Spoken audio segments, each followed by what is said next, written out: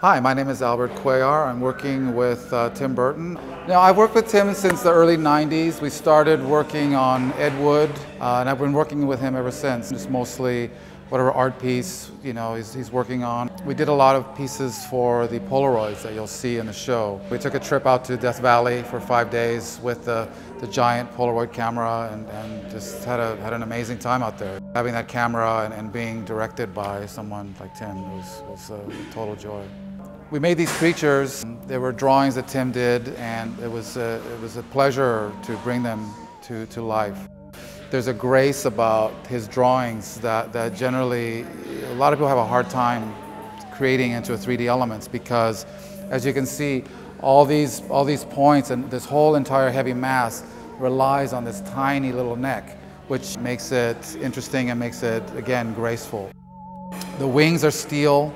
The construction itself is a steel construction, and then it's covered with a type of plastic, and the larger pieces are foam, and the foam was actually placed onto the neck of this piece and then hollowed out by hand. And they're musical too. As you can see, they're not living yet because Tim hasn't put his hand on them, but as soon as he does, these things will come to life. We're also working on a piece that is going in the blacklight room. This is the original drawing that Tim did.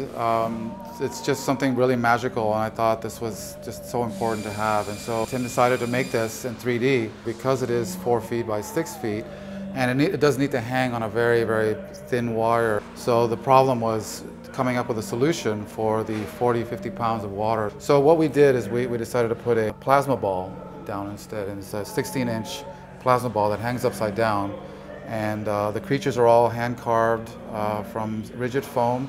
Everything is coated with plastic. There's fiberglass that creates a shell where all the components fall in. The motors aren't hooked up right now, but this piece will spin around.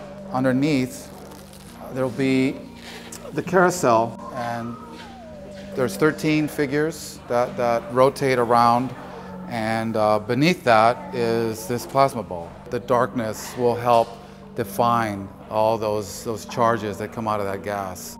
Blacklight has such a great festive carnival feeling, so I think people will enjoy that, and I certainly have enjoyed making all this stuff.